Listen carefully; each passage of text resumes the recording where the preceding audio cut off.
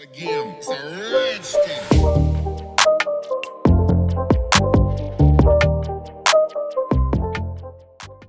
What is going on, guys? Welcome back. In this video I'm going to explain to you the difference between is and equals and is not and does not equal in Python. And it's a little bit more complicated than you think, so let's get right into it.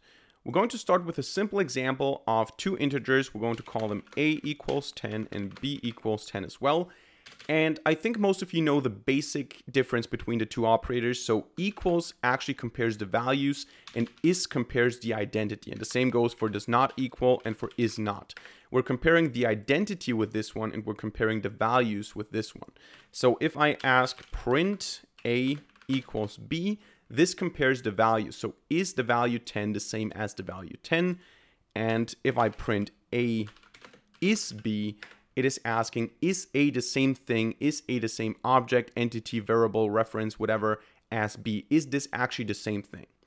And you might say, okay, this is obvious, so why make a video about this? Because this is obviously true and this is false, because we have two variables, A and B, that are obviously different, and we have the same value, 10 and 10, so this one is true and this one is false, right? Well, it's not that easy, because if I run this now, you're going to see that both statements return true. And this is why things are a bit more complicated than you initially might think. So we can look at the ID function. If I call ID on A, which is the identity function, and if I do the same thing with B, you're going to see that they actually have the same identity. Even though we have two variables, we have the same object. Now, of course, if I say B plus equals 2 or something, you're going to see that the identity changes, so it's actually not the exact same object anymore. And obviously, also the comparison is false. But up until now, equals and is behave the same way. Why is that? Well, it's a little bit more complicated, but Python has plain integer values stored in an array already. So I think, as far as I know, it is -5 up until 256. Is that correct? These values are stored in an array. So in Python, when you create a variable with a value 10, for example, you just refer to that already stored value 10. If you do the same thing with 3000, it's not going to work anymore. So there's still a difference between PyCharm and the idle. So you're going to see, as far as I know, that when I pass 3000, we're still going to have the same effect. There you go. But interestingly, if you go ahead and run the idle, which is the integrated development and learning environment, if I run this here, you're going to see a difference. I hope the difference is actually because of the idle and not because of the Python version. That would be a bit embarrassing. But if I say A equals 10 and B equals 10 here, and then A is B, you can see true. If I say A equals 3000 and B equals 3000, A is B, it's false. And in the idle, you can actually see how this works. In PyCharm, it works in a different way. Maybe it's also because I'm doing this here live in the shell. However, this is still true. If we go above 256 or below -5, this has a different meaning, because when we choose values from that range, we take an already existing array and we just point to the values. So when I create the value 5 here, and when I create the value, when I create the value 5 here, we're both these variables are pointing to the same thing, so we don't need two different objects. And because of that, they have the same identity.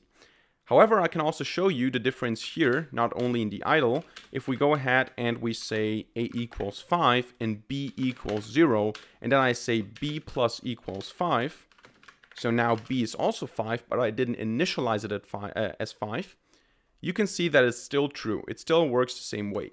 However, if I do this in a different way, if I go with 3000 here, and I go with 3000 here, they still have the same value, but they're not having the same identity, because I didn't create them, I didn't initialize them with the same value.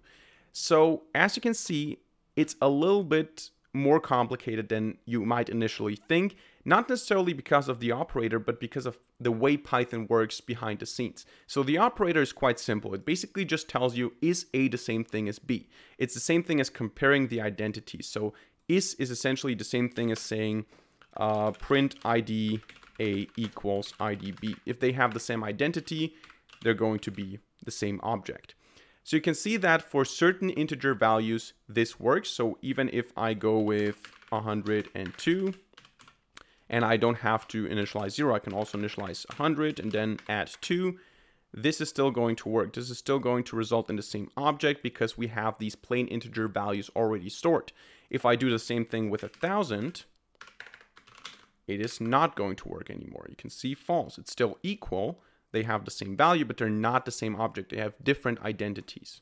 Now, when we get to a little bit more complex data structures like lists, things get more straightforward and simple. So if I have a list A equals 1, 2, 3, 4, 5, and I have the same list called B, if I now compare them, they obviously have the same values, but they're not the same object. This is just how it works for lists.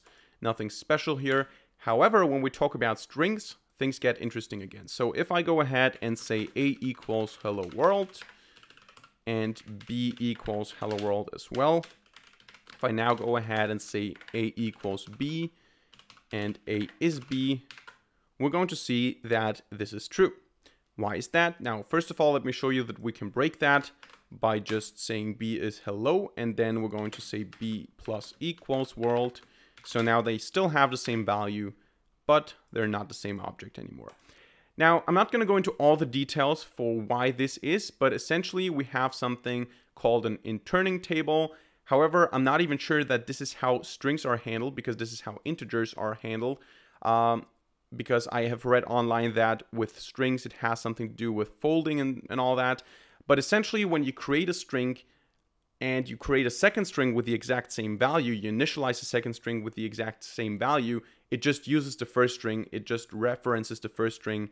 And then, of course, you can manipulate it and all that, but as long as they stay the same, they're the same object, they're referencing the same object. So this is how it works with strings if you initialize them both with the same value. Now, one thing that I haven't tested actually is, what if I first define, and I'm not even sure what's going to happen here, what if I first define that, so I initialize it with a different string, but at the moment I initialize this is already the same string. So I'm not sure what's going to happen here. Okay, no, they have to be initialized with the same value. But if that happens, they're stored in a table and we just reference the already existing string with the same value. So this is how it works. And we can also do this manually. I'm not going to do that in this video, but you can also do this manually with the sys module. So you just import sys, and from sys you can use the function intern, and you can intern a string, and you can do this process manually. And this is something that is done in CPython. It's not done in all Python implementations, but this is how this operator behaves with strings. So that's it for this little educational video. I hope you enjoyed and I hope you learned something. If so, let me know by hitting the like button and leaving a comment in the comment section down below. And of course, don't forget to subscribe and hit the notification bell to not miss a single future video for free. Other than that, thank you very much for watching. See you in the next video, and bye.